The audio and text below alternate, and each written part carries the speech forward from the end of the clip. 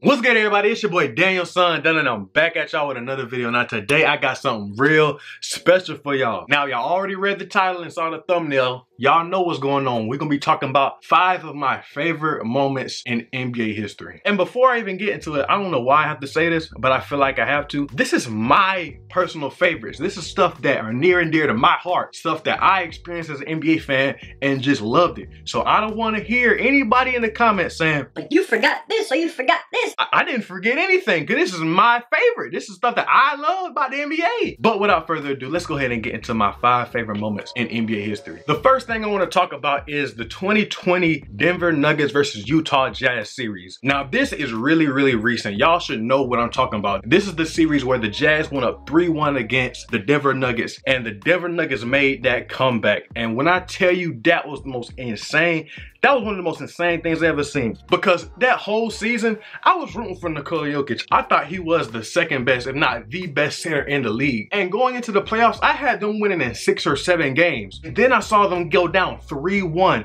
But something in my gut, I just felt it in my gut that they was not finna lose this series. Even though everybody else was like, yo, they're done. Like, the season is over for Denver. And they were like pretenders or whatever. So for them to come back from that 3-1 lead was already insane in itself. But on top of that, I got to see one of the best battles in NBA history, and that's Jamal Murray versus Donovan Mitchell. It was like they were both out there putting up 50 in the same game in back-to-back games, and both of them were out there shooting ridiculous numbers, shooting like 50, 50, 90 from the field, just going back and forth. And I remember after the series was done, I was like, I can't even be mad at Utah for blowing this lead, because it wasn't so much as Utah blowing the lead as it was Denver just having some crazy fight in them and just putting their heads down and putting in work and getting those last 3 W's in a row. Every time D Mitch or Jamal Murray hit one of those crazy Stephen Curry deep contested threes, it felt like I was watching artwork, a movie happen. It was just insane. It was so fun to watch. Outside of my own opinion of it being one of my favorite series I've ever watched, I think objectively that it's like a top 10, top 5 head-to-head duel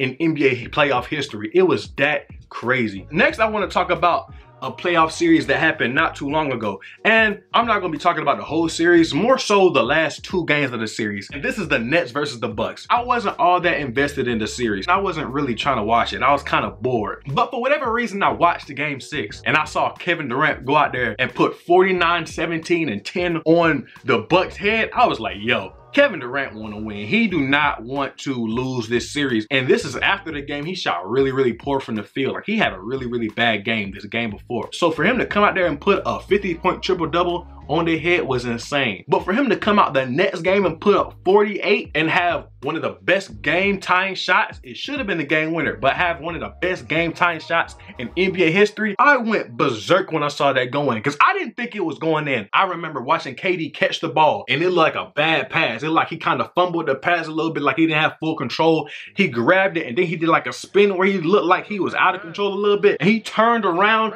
and shot it. I was like, that's not going in. And that thing dropped, and I was going insane. I know KD's good. I know KD is that dude. I didn't think he was about to hit that shot. And it was just so unfortunate that if he didn't wear size 18 shoes, that he would be in the conference finals right now, without question. And you could tell he was done by the time overtime came around, and he just could not hit a shot at that point. Like, he was gassed. Up until overtime, it was just like watching a master at work. He was putting on a clinic out there. All kind of fadeaway mid-range jump shots, driving to the lane, throwing dimes. He basically had a perfect night out there. Next on my list is the 2019 Rising Stars game. And y'all are probably gonna be like, what's so special about that game? Like, nothing really happened. It was special because I actually went to the game. I didn't sit at home and watch it on TV. I actually went to the game and saw these players live in person. Even though I was in the nosebleeds, it was still such a surreal experience going to an NBA game. I've only been to a few games, and this was just the most fun I've had at a game. I watched John Collins and Trae Young go out there and put on the show. Trae Young out there throwing lob to John, and John out there doing dunk contest type of dunks in game. And it's crazy because in 2019, everybody except like Jason Tatum was on bad teams and were really just looking like the bottom feeders of the league. Even though they had a lot of potential, they were just on really, really bad teams. Fast forward 2 years later, these guys are in the conference finals. And for DeAndre Ayton, he's in the NBA finals. And Trae Young and John Collins might be in the NBA finals in a few days. We don't know. That moment just came full circle in my opinion, because I was watching the game like, yo, the future of the league is so bright. And now just a few short years later,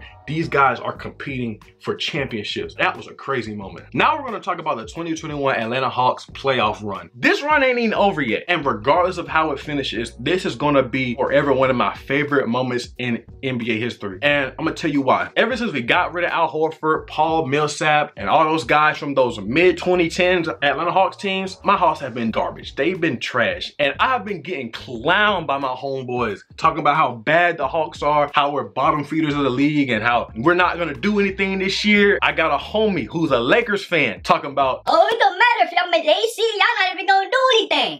And look how that turned out for him. Hawks finna be in the finals while the Lakers sitting at home. All right, I'm getting a little too excited. But you should understand how this is for me, because it's been 6 long years since we were a really good team. And even when we were a really good team, we got scrutinized so heavily because we was looked at as pretenders, as fakers, because we had 4 All-Stars on the team, and we ended up getting destroyed in the conference finals by LeBron James. Look how the tables have turned. When we got John Collins, I got happy because I saw him and I was like, yo, he got potential to be an All-Star, not some superstar or anything, but he's going to be a valuable player in the years to come. Then the very next season, they draft Trae Young. And even though he had a rough first half of his rookie season, he turned it around and was looking like basically a superstar for the rest of the season.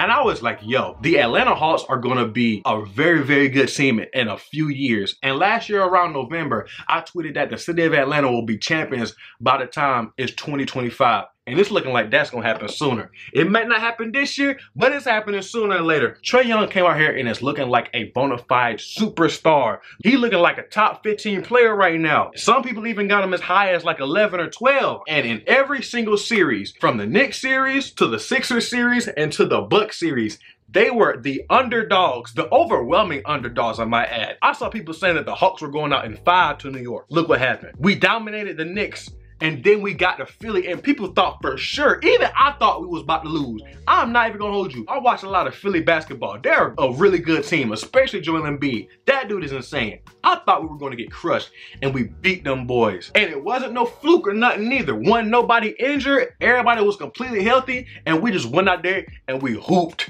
And now we in the Eastern Conference Finals. I'm not gonna lie, if we would've got swept in these Eastern Conference Finals, I wouldn't have cared. The fact that we made it this hard made me happy in itself, but the fact that we might actually make the finals, we have a decent chance of making the finals, my mind is finna explode. I've been waiting for so long for this team to get good, and the fact that they got this good this fast, this made my whole year. Now we gotta talk about my #1 favorite moment in NBA history. That is the 2019 Kawhi Leonard playoff run. Now, if you know me, you know I'm a Kawhi Leonard fan. He is my favorite player in the league and my favorite player of all time. And it's been like that since around 2016. And back when the Hawks were bad, I was kinda a Raptors fan. I really liked Kyle Lowry and DeMar DeRozan. So you can only understand the excitement when I saw Kawhi Leonard, my favorite player, go to one of my favorite teams in the league, and everybody doubted him. Nobody thought they would win. I cannot tell you how many times I saw people doubt Kawhi Leonard. People thinking he was an assistant player, thinking he wasn't gonna be able to dominate with his own team. He wasn't gonna be able to lead a team to a championship. The whole season he was scrutinized for leaving San Antonio, a healthy, prosperous organization. Everybody criticizing him for wanting out. And San Antonio was petty. They said, you don't wanna play for us? You playing for another country now. He took what he had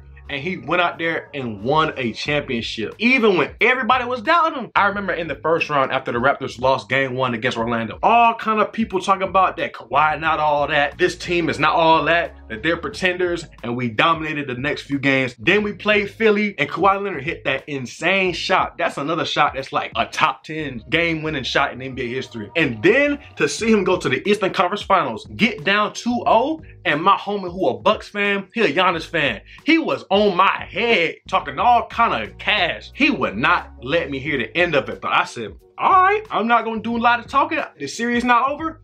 I still got my team winning, and we went out there and won the next 4 games and sent them boys packing. Then we got to the finals, And yeah, it was unfortunate that KD got injured, and then in game 6, Klay got injured. Up until Klay got injured, that series was pretty even. And it really got kind of lopsided once Klay lost. But I'm not gonna lie, I still thought they was gonna win even before Klay got injured. I wasn't scared at all. So people can argue about that all they want to. That's still a valid ring. If you want to invalidate 2019, you got to invalidate a whole lot of other rings, but that's a whole different conversation. That championship run, after the whole year, Kawhi was getting criticized for forcing his way out at San Antonio. People thought he was a system player, thought he wasn't going to be able to do nothing on his own. People didn't even think that Raptors team was all that good, regardless of how well Kawhi could lead it or not. Then we got to the playoffs. I seen people taking Philly over the Raptors, and then we got to the Eastern Conference Finals. People were most definitely taking the newly crowned MVP of the league over Kawhi Leonard, and he went out there and showed who the real MVP of the league is. And then in the finals, even though that Warriors team was a little bit crippled, you know, he went out there and handled business, and he did what he was supposed to do, and he got that second ring and second finals MVP. It's gonna take a lot to top that. I got so much nostalgia for that season.